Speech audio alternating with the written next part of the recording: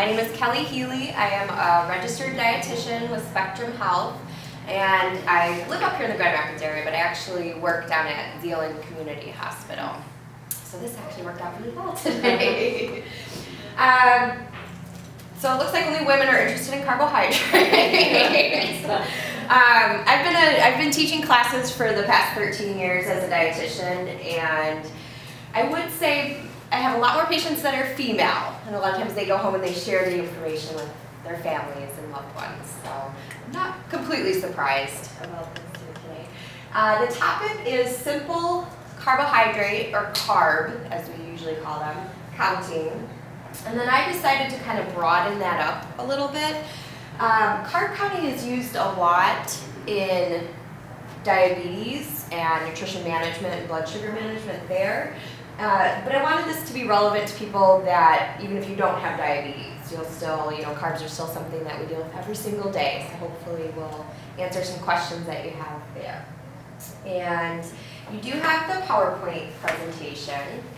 It did not copy very well, so I apologize for that. I will send an updated version with a different background so that you can actually read what it says here. But we do have the slides here as well, so we'll do that. And then this actually worked out kind of well because I wanted to ask you guys some questions, but the answers are on the slide, so if you can't read it very well, I can still ask. So this is the agenda for today. What are carbohydrates? What else do I need to know about carbohydrates? How many carbs do I need? And other helpful and healthful meal planning tips. So, this was when I was actually going to There's three main things in food that give our body energy. Do you guys know what those are? And they're listed up here. You got it. Carbs, protein, and fat. Open book exam here. So I remember sitting in my Nutrition 101 class, and when the professor said, there's three things in food that give the body energy, and they're these three things, I was like, whoa, there has to be more than that, But no, these are the simple building blocks of nutrition, the things that give the human body energy. There is a fourth that I didn't put up here. Does anybody know what that one is? Not water, but we need water in order to do all the chemical reactions that these things help with. Alcohol. So alcohol is a different chemical compound. It does provide the body energy, but not a lot of nutrients. That's why I didn't really include it today. But that would be the fourth if you're ever on a trivia show and they ask you that question. Is it just a cancel carbs? Oh man, I wish. Well, I guess. So our bodies really, and again, you may go online and you may find different sources. I always try to present good, sound nutrition information as a registered dietitian. So carbohydrates, they are the body's preferred source of energy. It's what the body recognizes as fuel. It can break it down into sugar or glucose, and that's what our cells want to use for energy. Also our brain, people don't always realize that our brain operates on carbohydrates. So there's actually a minimum amount of carbohydrates that every single person needs, which is about 130 grams a day, which if somebody were doing a low or a no carb eating plan, I would be concerned that they weren't getting enough of that glucose for their brain. The body can use some of the other nutrients to make the glucose that it needs, but it's really not the preferred way to go about doing that. Also in one of my nutrition classes, I remember a different professor saying that the low and no carb styles of eating, it's kind of like running your body on a generator. And then the question was, how long does a generator last?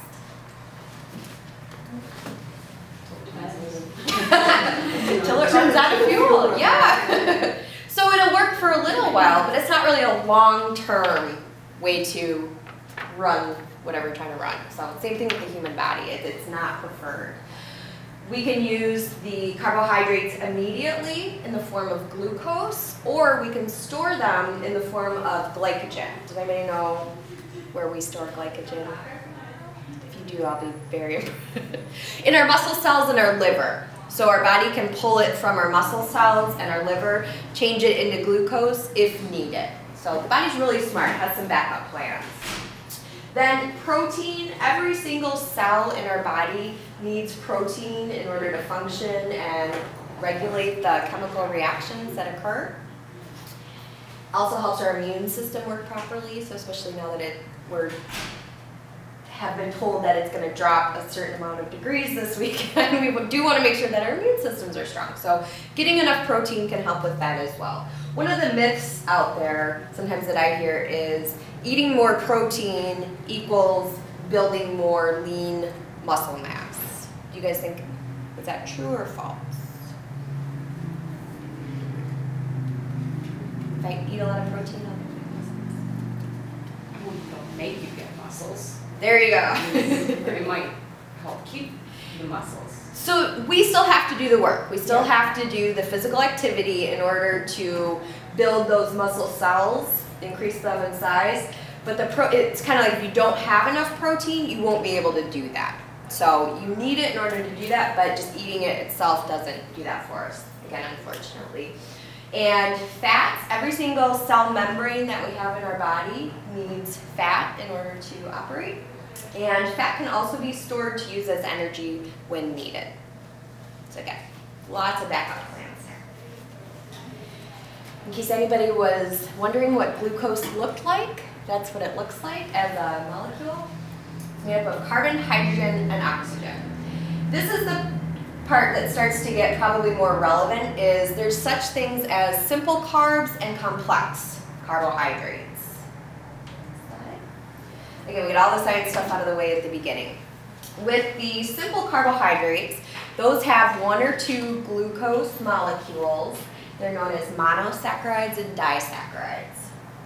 Complex carbohydrates are anything that have 20 up to thousands of glucose molecules. We call those polysaccharides. So the human body is very good at breaking down all of those different types of saccharides, except for fiber, into glucose to use for energy. So that would actually be a good time to answer, was it Angela? Mm-hmm. Your question about fiber, does it cancel out carbohydrates? So with fiber, humans don't have the enzyme to break it down and digest it and absorb it. So there's no energy that we absorb from fiber. So technically it's a carbohydrate, but it doesn't provide the body with any energy or calories. What would be the benefits, however, of including fiber into our diets? Help with digestion. Helps with digestion. It helps move everything through at the right speed. What else? Makes you feel fuller. Makes you feel fuller. Kind of acts like, I like to think of it as a sponge. As long as you're drinking enough fluids, water, it'll help it expand, and that's what provides the feeling of satiety. Absolutely. Can you think of anything else? Helps with blood sugar regulation. Also helps with cholesterol too, because it kind of sweeps those things along with it. It helps prevent us from absorbing all of those things that we really don't want to absorb. Does that answer the fiber question? Okay. What foods contain fiber?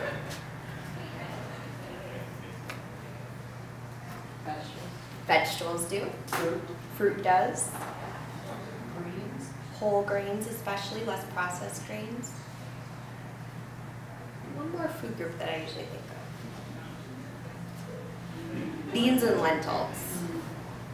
So those are the 4 main places. And what do all of those foods have in common? Where do they all come from? The earth, yes.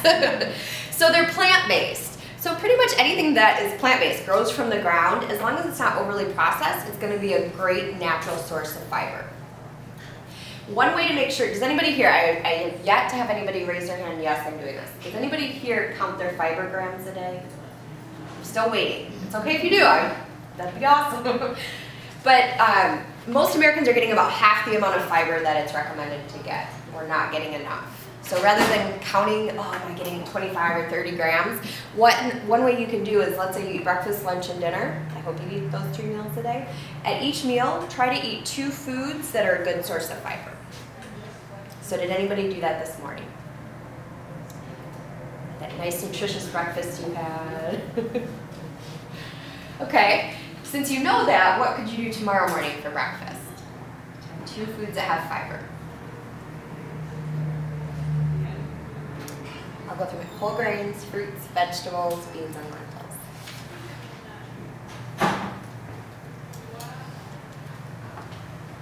Oatmeal and fruit. There you go! Awesome, Linda. Oatmeal and fruit. Yep, oatmeal is a whole grain and fruit is a great source of fiber as well. You know, at lunch, if you had, let's say, a sandwich and you had whole wheat bread, or you had a wrap that had whole grains in there, and then you included some vegetables in that sandwich or wrap, that could be another way to get your 2 foods that have fiber. All right, let's go to the next slide.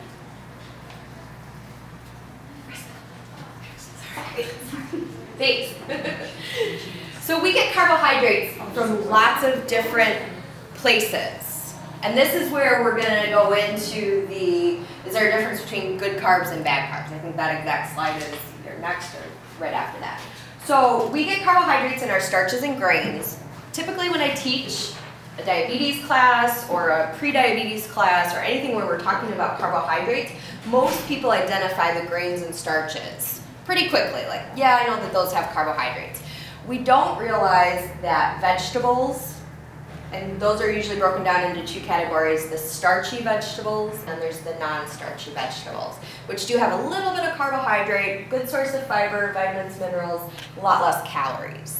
So when you hear starchy vegetables, what ones come to mind? Sweet potatoes, yep. Corn. Yep. Couple more. Carrots, we can actually count them in the non-starchy group. And you know, it's a continuum, but they kind of had to put a line there, so we kind of round out. So carrots, yeah, they might have a little bit more calories and carbohydrate than some of the other vegetables, but we can absolutely count them as a non-starchy vegetable. Peas would be the other one, and then our winter squashes. So I don't think we said butternut, acorn, pumpkin. Those we're going to count them as starchy vegetable. Fruit is another place. I know we talked about fruit already. That's another place where we can get carbohydrates. I will say a little thing there about fruit. Sometimes people think fruit has sugar. I should avoid it. Would you guys say yay or nay to fruit? Yay to fruit. Yay to fruit. Okay, I agree. Because there's a lot of nutrients in that fruit.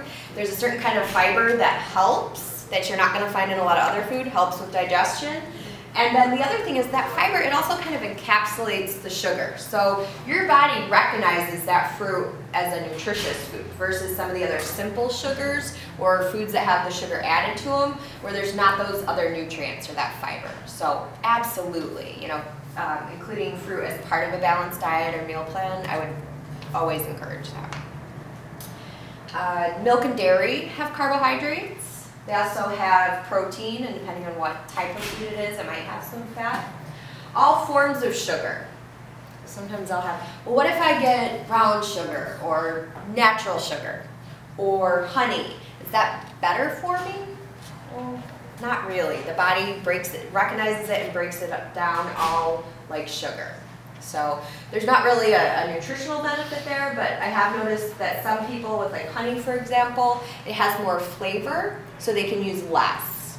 And that would be kind of key, is if you can use less of any of the sweeteners, that would be a good recommendation. And then any food with added sugars. So into their sweets, desserts, candy, soda, pop, and other sweetened beverages. So it's not naturally occurring, it's added sugar, but that's also a carbohydrate. So next slide. So fact or myth, there are good carbs and bad carbs.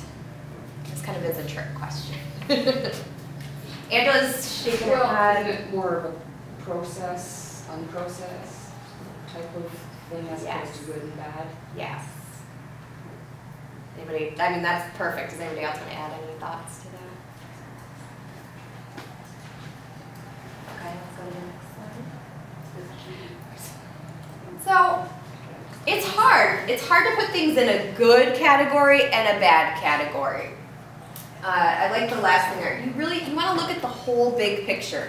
You don't really want to hone in on one specific food. Can I never have ice cream because I know it's higher in calories and fat and sugar? So it is true that some this is kind of the way that I like to think about it. Some of those foods are going to provide your body with more nutrients. You're going to get more bang for your buck. Our bodies will break down and digest simple carbohydrates, so the ones that have the sugars. It'll do that faster compared to complex carbohydrates. So what would be the issue with breaking down and digesting some carbohydrates faster? Yeah, I would say that it's a problem, but then you kind of crash. Yeah. All of a sudden you're really hungry again. You got it. So even if, people that have diabetes, people that have prediabetes, people that don't have diabetes, the same thing happens in our bodies. If we eat a lot of those simple sugars, it raises the blood sugar faster and it brings it down faster. So if we're trying to control our appetite, our satiety levels, we want to try to minimize how many simple sugars. You got it. So yeah, I wouldn't say that there's good and bad. There's kind of room for all of them. One of the things that we'll get to is how to work in with kids I call them the sometimes foods. There is room for the sometimes foods, which would be the ones that have less nutrients. So what would be an example of then the simple sugar? Oh, Sure. okay. You guys are on. So over here on the left-hand side, those are the carbohydrates that tend to have more nutrients. And then over here on the right-hand side, those would be the foods that have less nutrients and tend to fall more into the simple sugar. So those are ones that our body can break down faster. We can have that raise or spike in blood sugar and then the drop faster. And again, there's not a lot of fiber in the refined grains, the overly processed grains and starches, the snack foods. Fruit juice compared to a piece of fruit, even though it has the same amount of calories and carbohydrates per serving, the fruit juice does the same thing because it'll raise the blood sugar faster and bring it down faster. Where over here we have whole grains. So again, if you think about that fiber, it kind of wraps around the sugar, the carbs in there, and it helps slow how fast it's broken down and digested. Minimally processed grain and starch foods. So if you were at the grocery store, you were in the bread aisle, how would you know if your bread was a whole grain or a refined grain? There's a couple ways to tell. In the ingredients. What would you look for? Whole grain is the first. She's got it. You want to see it at the beginning because that's what majority of the ingredient, they're listed in order of mass. So if you see whole grain as the first ingredient, that means that's what they use most of. And then you want to go down. If you read through about the first 3 or 4 ingredients, you'll get a good idea of what the food was made of. And you want to look for that word whole. Sometimes it'll also be on the front of the package, so it may say whole wheat, whole grain, but you really want to turn it over to the ingredient list and make sure it's the first ingredient. I've gotten fooled myself with my 12 grain bread. Got it home. None of those grains were whole. They just use a lot of different refined ones. So does that make sense what refined is? So they kind of scrape the fiber, scrape the nutrients off. A lot of times those are lighter in color. So you kind of look for more denser, heavier. Could be. Usually, or It depends. Which one do you think are more dense or heavier? The whole grains? whole. Yeah. Unless it's maybe just the stuff I buy is denser and heavier. And then I've also seen the light breads. Have you or the reduced calorie breads? And the way that they break down those is they actually use more water and more air. So that would be a lighter way, but they're still using whole grains. Can I ask Yes. opinion on something? What do you think of the fully sprouted breads now? I think if you like that, it's fine. They're very nutritious. They're a little bit more expensive and they spoil faster. So I know a lot of people will keep them in the fridge or in the freezer. Yeah. Very nutritious. So, I think it's a personal preference if you like the taste and the texture. If you do, go for it. Costco does? Okay. Angelic, fully spreaded, 3 loaves, take one, put 2 in the freezer, 1 in the fridge. I personally like them. I like them. Protein. It's got you're gonna get, especially in those, you're gonna get a lot more fiber and a lot more protein. You're not gonna get those in the other foods. So this goes back to looking at that big picture that we talked about. Some people will ask, and I did include it in the slides, but I did want to mention it. The things like the glycemic index. Have you heard of that? What do you, when you hear the glycemic index, what do you think of? Sugar level. Sugar level, okay.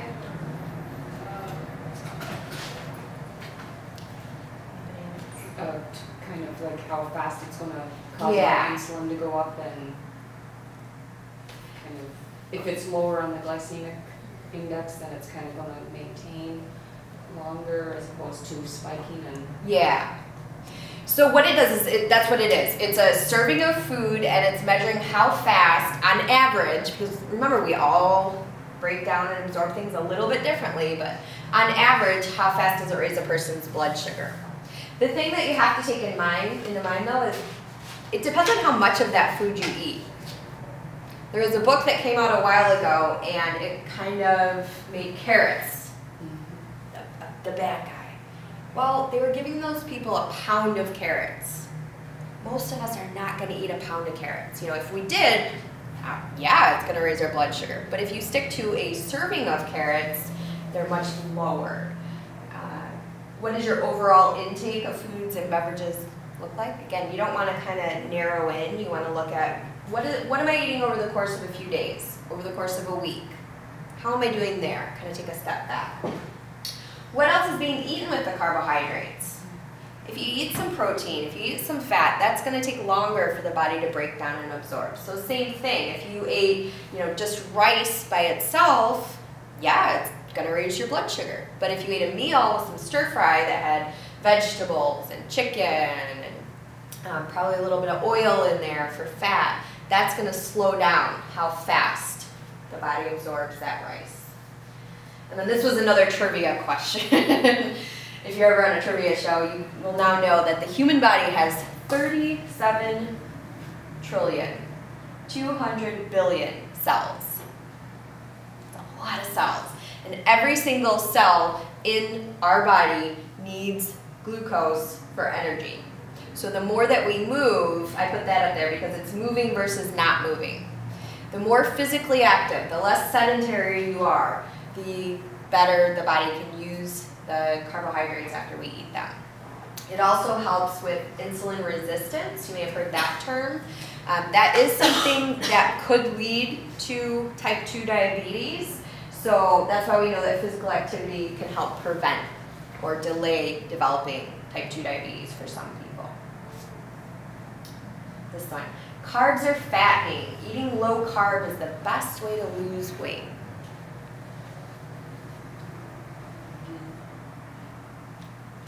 Do you think that? I've had a lot of people, I'm still kind of scared of carbs. Still don't want to overdo it with them. So as far as carbs being fattening, let's go back to that. It's kind of like a teeter-totter. If we eat more of anything, more calories of any type of thing, be it carbs, protein, fat, our body will absorb those extra calories, store it as body fat because it thinks there might be a time where we're going to need it in the future in case we don't have access to food, which we know in our environment, in our society, that's very rare these days. Most of us have access to food anytime we want it. So, but again, that's how the body was set up. The research, there's been actually a lot of research studying different styles of eating. And it's mixed as far as the results with low or no carb. Some research has shown that it could help with weight loss. This one I've always thought was interesting. If you choose the right type of protein and fat foods, it could actually also help with heart health, which if we don't know, heart health is still, heart attack and stroke are still the leading cause of mortality for both men and women in the United States. So I feel like it's becoming very common, but it's still something that we have a lot of work to do there. So healthy, when it talks about healthy sources of protein, what would those be? Lean meat. Leaner meats. Because we know that the fat that's found in the animal meats, or really any animal food, that's the one it's saturated, and that's what increases our cholesterol. So we definitely want to choose leaner meats. I would also say like some beans, some vegetarian protein sources could be a good addition.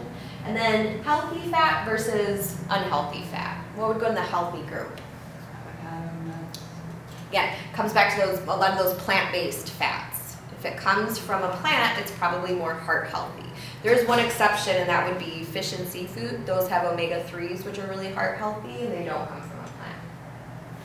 My next question to somebody is this something you could follow long-term or would want to follow long-term? I like the question, is this a diet that you feel like you could do for the rest of your life? If not, we probably want to go back and find something more moderate. And how low is low? A lot of those really extreme, strict, no-carb meal plans have kind of gone away. I have seen a lot more that are becoming more mainstream that have moderate amounts of carbohydrate, which they do include the fruits, the vegetables, the whole grains, the dairy. If it excludes all carbs, you're going to be missing out on fiber, because remember, you guys told me that fruits, vegetables, grains, beans, those are the only places where we can naturally get fiber, and those contain carbohydrates. So you'd be missing out on all of your fiber and certain vitamins and minerals if you cut them all out. So, you know, I think it's okay, but I would never recommend for anybody to go no carb, but we could go kind of like a low or moderate carb, especially if we're choosing those healthy carbohydrates. How many carbs do I need? It depends. So it depends on our body composition. If we have more lean body muscle, that is more metabolically active.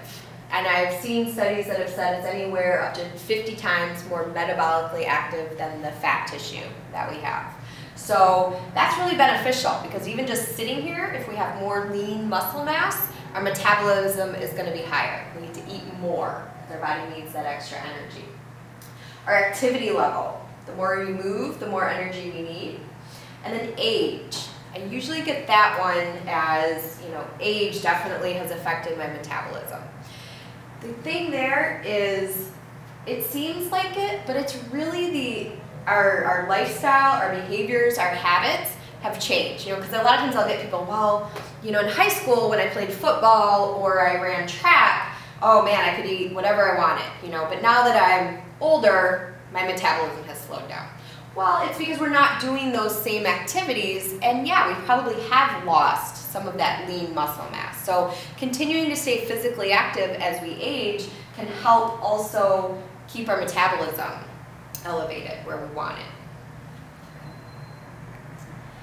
And then how many carbs do I need? There's a few different ways that we could figure this out. The carb counting, so I know that was the topic of the class today, that's typically used with people that have diabetes, especially if they're using insulin, because they have to know, you know, they're using insulin because their pancreas isn't doing its job anymore. So they have to know, how much am I going to eat so that I know exactly how much insulin do I give to myself. But there's a slide that talks about that, so you'll have an idea. The plate model, I really like that. I use that with people of all ages, you know, even with my kids that I teach. I can show them the plate model, and they're really good at grasping that concept. It's pretty simple. And then following an eating plan. So that can be useful for people that prefer a more structured plan to follow. That's what we kind of used to call diets. But now I like to call them eating plans or eating styles. So this would be the carb counting. So one carbohydrate serving, out of all those foods that we've mentioned so far that contain carbohydrates, it's the amount of that food that contains 15 grams of carbohydrate. So that looks different depending on what the food is. You know, so one example would be a teaspoon of sugar has, wait, let me go up. Yeah, a teaspoon. A teaspoon of sugar counts as one carb compared to a whole slice of bread. You know, most of us would say, yeah, that bread, I'm going to get more satisfied off of the bread compared to just a little bit of sugar. So, and that's on the next page. But right here, this is something, again, even if you don't have diabetes, I find this really useful, is women that are trying to lose weight need about 2 to 3 carbohydrate choices per meal. So that goes to talk about how many per meal. We're using the assumption that you are eating 3 meals a day. And that would look like, since we said that one serving is 15 grams, that would look like 30 to 45 grams at breakfast, 30 to 45 at lunch, 30 to 45 at dinner. Men typically need a little bit more. It is because they usually have more muscle and less body fat than women. That's really what makes the difference there. And then the next column is if you're trying to control your weight, you're not, or I'm sorry, maintain your weight, you're not trying to lose any weight, your needs may be a little bit higher. So for women, it would be the 3 to 4 servings per meal, and men, it would be about 4 to 5 servings per meal. And then if we go on to the next slide, this is an example, and again, if you wanted a longer list, I can send that when I send the slides that are easier to read. But these are some of the commonly eaten foods. So what counts as a serving of carbohydrate? 1 slice of bread, 1/3 of a cup of rice or pasta, 1/2 of a small potato or 1/4 of a large potato, 1/2 cup of cooked oatmeal, 1/2 cup of quarter peas, 1/2 cup of beans or lentils, 1 6-inch tortilla, 15 to 20 chips, 1/6 of a thin crust frozen pizza. Counts as 1 carb serving. On to the next column is a small piece of, a small piece of fruit about the size of a tennis ball, 1/2 of a large banana, about 3/4 to 1 full cup of berries, 1 cup of melon, 1 cup of milk, 2/3 cup of unsweetened yogurt, 1/2 of a chocolate sandwich cookie with vanilla frosting, and 1/2 of a regular sized cupcake. So then if we go back to the slide before that, so you know, depending on how many carbohydrates you need, I'll just use because we're all women in this room. So for most women sitting in this room, we would want between 2 to 4 servings at each meal. Go to the next one. So let's say you want to, I sometimes think of it like money. You have $3. How do you want to spend those carbs or those dollars at breakfast? Well, I'd rather have a full cup of oatmeal that counts as 2 carbs, and yeah, you know, I'll put some blueberries on there. Or maybe I'll do a little bit of blueberry and a little bit of milk. I like milk on my oatmeal. So you decide, how do I want to use those carbohydrates each time that I use them? You know, for the pizza, if we're trying to stick to that about 3 servings, we're not going to get a lot of pizza. And I usually tell people too, don't try to get satisfied off of just eating pizza. Try to add, you know, a glass of milk, a serving of fruit, maybe some salad. Add something else to help balance that pizza out, because it's really, really easy to overeat some of those higher calorie foods if we don't think about how we're going to balance. And then this is the plate model. This is one that I said is a pretty simple concept. Just about anybody can use it. Have you guys seen this before? Looks like most people have, some people haven't. Here in the US, they got rid of the food guide pyramid because I don't know about you guys, but it was not very user friendly. It was like the grains and the fats and what do I actually eat? So this is the Spectrum plate version, and then the next slide is the myhealthyplate.gov, which the USDA came out with. The idea here is at our meals, and this is usually more like a lunch or a dinner meal, you want to try to do about half of the meal non-starchy vegetables. So on this example, they have salad and carrots.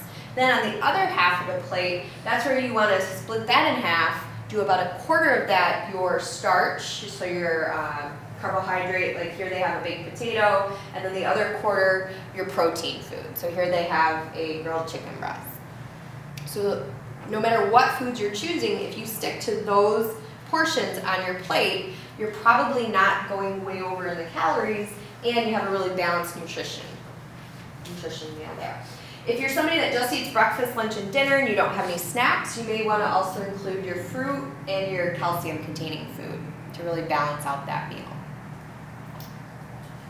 And then same thing, just a little bit laid out different. It doesn't have the actual food on there. That's the myplate.gov, and you can see that it has the plate portioned off and gives some examples of what foods to put where.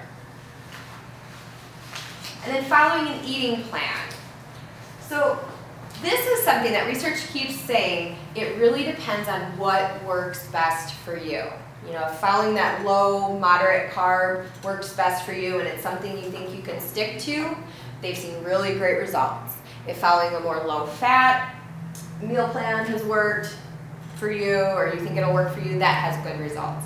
Kind of more of an extreme version, but like a vegetarian or even a vegan or a plant-based style of eating, amazing health results. You know, really reduces the risk of diabetes, heart disease, but you would have to think, am I somebody that can follow that type of eating plan? Avoid ones that exclude entire food groups. Again, as a dietitian, I'd be really concerned if you wanted to follow a diet that had you, not eating fruit, not eating dairy foods, cutting out too many carbs. And if it sounds too good to be true, it probably is. And that should actually say, it should say 90 to 99% of diets do not work long term. So anywhere between 1 to 10% of diets work long term. And that's mostly because the person would have to stick to it for as long as they want to see the results. And I tend to think of, if a car, really nice looking car, had a 99% rate of breaking down. Would you buy that car? No, common sense says no, logic says no. I would not spend my hard-earned money on buying that car, even though it looks nice on the outside. Well, we're still falling, I think the last number that I heard was $4 billion is how much money the diet industry makes each year. Because we still want that, that magic bullet, that kind of easy way. And just in the long term, I'd rather have you save your money and go back to that sound nutrition. And yo-yo dieting or losing weight quickly and then gaining it back can actually harm our metabolism. I've worked with women, especially that I've worked with, in their 50s and 60s, their metabolism has been really harmed because of the really restrictive diets that they've followed. So we got to heal that metabolism through a lot of the things that we've talked about in order to really help them feel and live better. Other helpful and healthful meal planning tips, I knew that would be a tongue twister. Eat at regular intervals. So if you find that if you're doing these 4 things right here, you're probably doing pretty well. So aim to eat a meal or a snack every 3 to 5 hours. Why do you think that can help in the long run with our health, with our weight management, with our blood sugar? Overeat? Yes. Think of those days where you skipped breakfast, you had a meeting at lunch, and you finally ate at 5 or 6 o'clock at night. What did that meal look like? Anything we could find. Whatever's fast, whatever easy, the convenience foods. And we don't tend to stick to our healthy eating plan when we're overly hungry. Because again, our body goes into that famine mode. We want whatever we can get as fast as we can get it. So if you have a plan, if you know, this is what I'm going to eat now, this is what I'm going to have for a snack, this is what I'm going to have for lunch, that really sets you up to be successful. Eating balanced meals and snacks. So whenever I'm looking at somebody's food records, how am I doing? Well, one thing that I always look for is, are you eating carbs and protein and fat at most meals? If you're doing that, if you're following the plate model, you're probably doing pretty well. The hunger awareness scale is something that I use pretty often, and it is, it's also known as intuitive eating. So a 1 is that absolutely ravenous hunger that you will eat whatever you can get your hands on, where a 5 is pretty neutral, and a 10 is I'm overly stuffed. We usually try to get people to stay in between about a 3 and a 6 or a 7. That's the safe zone, because when we get too hungry, we don't make the best choices, and then we tend to catapult ourselves over into that overly full. So that's a really useful tool. And then staying hydrated. I see a lot of water bottles on the table. That's great. Drinking water throughout the day, having it with you as often as possible. I like to say that I'm a self-described camel. If I did not carry a water bottle, I wouldn't miss it. I could go all day, not need any water. But once I carry it, I remember to drink it. So the benefit there is that thirst can feel like hunger. If you stay hydrated, it helps you figure out, am I truly hungry or am I thirsty? All right, so thank you.